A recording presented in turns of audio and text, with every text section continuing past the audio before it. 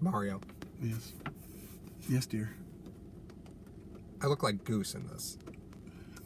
I look like Goose. You can't tell me I don't look like Goose. He dies. So would I in these glasses.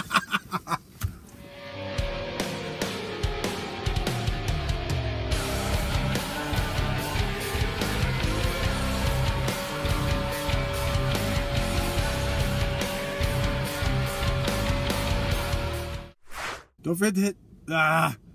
Good job. Let's see what the magic book How much money? How much money are you giving to Gerald McCoy? Ooh. Well, Gerald McCoy left Cleveland without a contract. If I can get Gerald McCoy, he's going to want more than a one-year deal because he's older, right? So he's fishing for a multi-year deal still. If I could get Gerald McCoy on 2 for $12, that's fine. 2 for $12, I think, is fair. I think 2 for $12 is fair. 2 for $12, 6 up front. So you're looking at, that's it, $6 million even both years. And the reason is because Jordan Phillips can play defensive end. I think you got time to get Phillips down to play defensive end. You have Lorenzo Alexander, who you could slide out of stand to play defensive end too. You got Eddie, you got ends, but they're not really ideal, right? You can play Lorenzo at end, you can play Eddie Arboro at end, you can play. You're not really loving any of these. You don't know Trent Murphy's gonna trip in the bathroom and hurt himself. You don't know all these things. So I think you got enough time to get Jordan Phillips into play end. I think he's too big. What, Phillips? Well, McCoy's definitely too big to play end. I know. Yeah. But as of right now, our projected roster, is ours. There's nobody else. Our projected roster has 4 defensive ends, 4 defensive tackles. Right. You bring in Gerald McCoy. Because of the construct of the cap and how the Bills look next year, you're not giving him anyone's money that you're planning on re-signing. Right. So he's not going to infringe on that. Right. That's one. 2, we talked about it a little bit earlier, off camera. Jordan Poyer is the 13th highest paid player on your team, and you just signed 5 guys that are making more money than him right now. You're going to have to rectify that situation before not too long, or he might hold out, or he might, Counterpoint to that, you haven't done it in the secondary. No. Like if you paid somebody in a similar position in the backfield to him, then I think you have a case. But when you're paying other positions, I think it's a little easier to float by. I agree that they're going to have to do something for Poyer at some point. Well, because if they're going to stay consistent as an organization, and here's the thing that's kind of the curveball in it, they're going to pay you for what you're going to contribute, not what you already contribute. Right. Even though sometimes they'll do that. Kyle Williams, Lorenzo Alexander. Zoe's going to contribute. However, there could have been younger options of what they were doing there. But that notwithstanding, they're going to have to take care of that at some point. And if they think he can still contribute, you give the guy a 2-year extension. You give him $10 million bonus because of what he's been doing. You're currently paying your 2 safeties $10 million combined for 2019, right? Which is absurd. Yeah, smart on your end. Oh, absolutely. Getting back to McCoy, I think I said this before.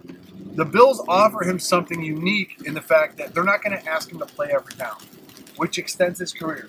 So I believe that not a 2-year deal, maybe a 3 or 4-year deal. Because by the time he's done, you can get rid of him and re-sign Phillips. Harrison Phillips comes out. Okay? Maybe not 4. I'm going to go back to 3. Let's scale it back to 3 because that's when Phillips will be. Are you ready to sign Phillips? But because of the rotational front that they have, you wouldn't really lose anything in there. And if you wanted to start testing the waters and, okay, we're going to start Lawson this year. We're going to start Lawson, Starr, Oliver, and Hughes. Hughes needs a breather. You bring in McCoy, you kick Oliver out the end. Yeah. Just to try it out. Okay. All right. Maybe this can work. Well, and I think that's something that's a fascinating point to bring up because there was a lot of talk about Oliver playing You know, he played a lot of nose in college. Yeah. When really he's a 3 technique. And for those of you that don't know what 3 technique is, that's just a player that lines up in a 3 gap. Every gap is a number, right? So that's the deal. He's a 3 gap. You want to put him in the 3 technique. So when you hear about a guy being a 0 technique, that's a nose, right? Then somebody plays boom right over center because it's not in a gap. Right? Even numbers are head up. Right. Odd numbers are in the gaps or off the shoulder. Right. So that's the deal. For those of you that hear the 3 technique, 0 technique, 5 technique, that's what they're referring to. 4 technique, that's what they're referring to. Crane technique. No? Call it crane technique. Have you been watching Cobra Kai? No, I haven't. No? All right. I was just thinking of techniques. Don't sweat the technique.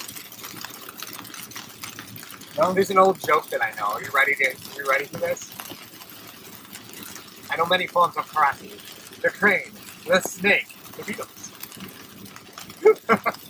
I have no idea where I know that from. It might have been in a movie, it might have been a sitcom. I have no idea. I've known that almost my whole life. I cannot believe that remained on the damn shelf, but you can't remember a goddamn conference.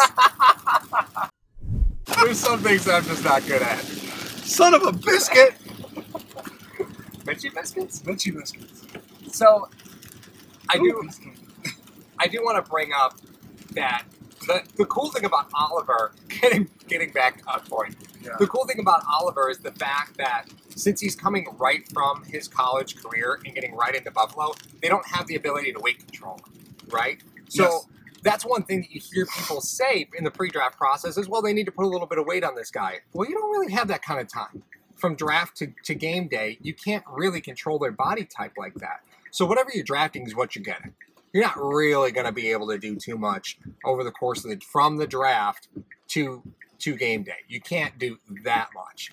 So they can what they have with Ed Oliver is they do have a guy that's fit enough to play the outside, and that's what he was trying to show at the combine. Yes. And in his pro day was that he could play defensive end, and I think he's quick enough to do that.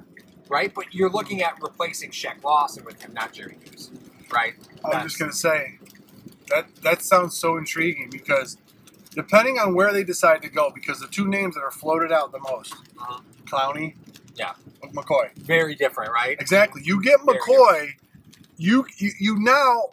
How would you feel about the like you just said, the possibility of Hughes, McCoy, Starr, and Oliver on the other side?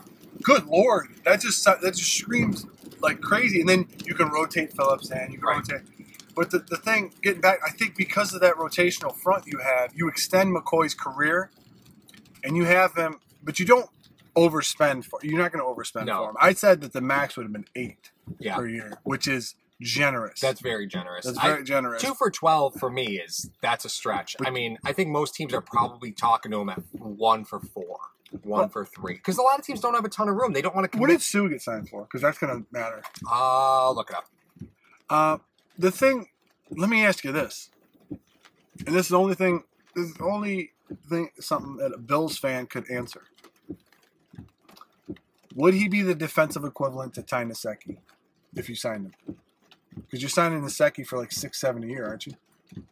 Didn't he get 2 for 14? Yeah, I think so. Would you be comfortable with that? Ooh. Is he the defensive equivalent to Ty Nsekhe? I think you need to ask yourself that question. If he's more valuable than that, we already have a really top flight defense. He'd be a bonus at this point. 1 year, 9.5 was Sue. So they saved $4 million. Yeah. By cutting McCoy and getting Sue. Right. Wow. So but everybody he's going to be asking around that. Yeah, but everybody agreed that McCoy was overpaid because of the length of the contract anyway. But that's not the point. I agree that that's what he's going to be asking for. Oh yeah. But once the rubber starts to meet the road, you start looking at length of deals, not just 1 year deals. McCoy's not in a position where he should be taking the highest paid 1 year deal. No. But I'm liking I like the idea of him.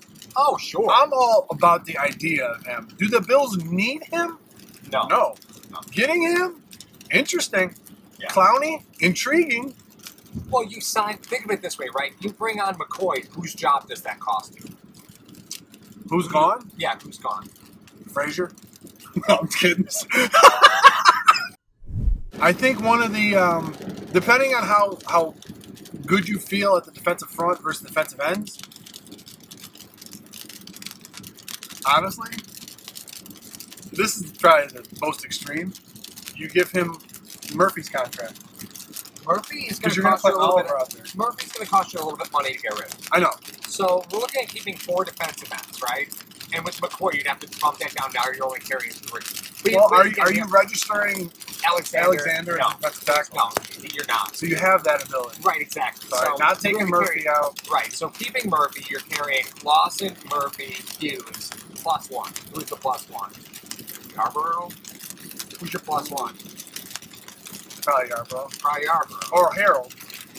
Oh, but he's a linebacker. No, I think he's a hybrid. ESPN has him as a linebacker. I think he's the understudy to Alexander. I agree. So that's why I'm saying that you could get rid of a true defensive end.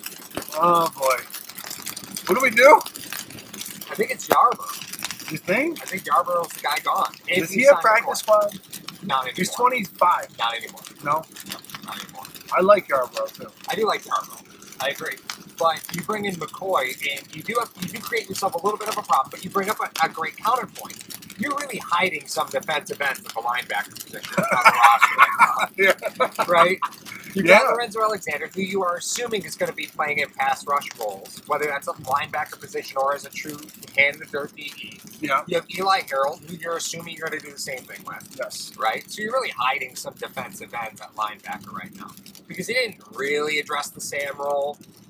Didn't really do that, so you have to assume that it's more going to be of a pass rush role. But the Bills blitzed so little last year; they only blitzed like 20%. Mm-hmm. So you have to assume at some point that you bring in McCoy, you don't really need him. But does he make your team worse?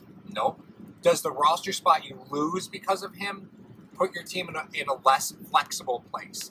I think that's more important for the Bills than anything. Does adding McCoy lose flexibility in your roster? And I think the case could be made that, yeah, it does. I think in what way? Because you lose that defensive end. You're going to start depending on the depth at other positions to give you that pass rush. Okay. So I think it does hurt your flexibility because you're only asking to play 3 technique. That's all you're asking. Well, if you're planning on getting home with 4 and you're able to get teams behind schedule, it doesn't matter who you put in defensive end. Yeah, but I think that's in an ideal world, Mario. That's not an ideal world? No, I think that's in an ideal world. Oh, yeah. I think that's kind of the problem is you want to. This team loves versatility and flexibility, and McCoy isn't that at this point in his career. You don't think so? I don't think so. What about? I don't think Jordan Phillips is a defensive end, like you stated. I think he's a horse. I think he's a Starlin Tulele understudy.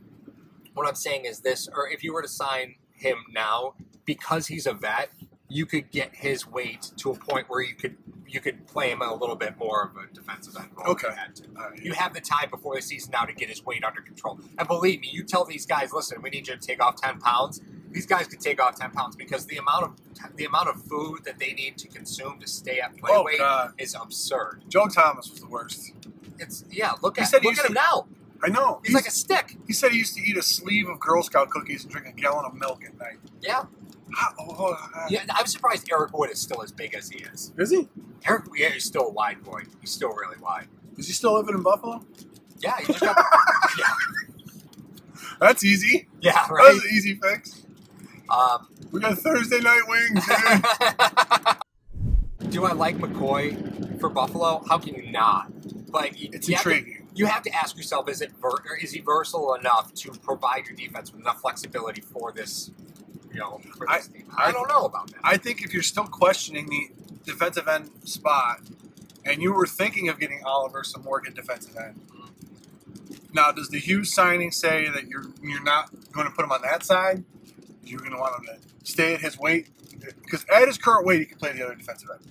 Oliver? Yeah. Yeah. Well, he'd have to drop 15 to go to Hughes' spot. Right. Yeah. But he's a defensive tackle. Yeah, he's a money-made 3 technique. Right. And he's phenomenal there. He's still quick enough to play end right now at the weight that he's at. I think you're looking to just keep him where he is, and that'll be fine. But if that was in your long-term plans to have him eventually go to the outside, a 3-year deal from McCoy, which wouldn't infringe on any guys you have to sign next year, and it doesn't create any havoc in the locker room.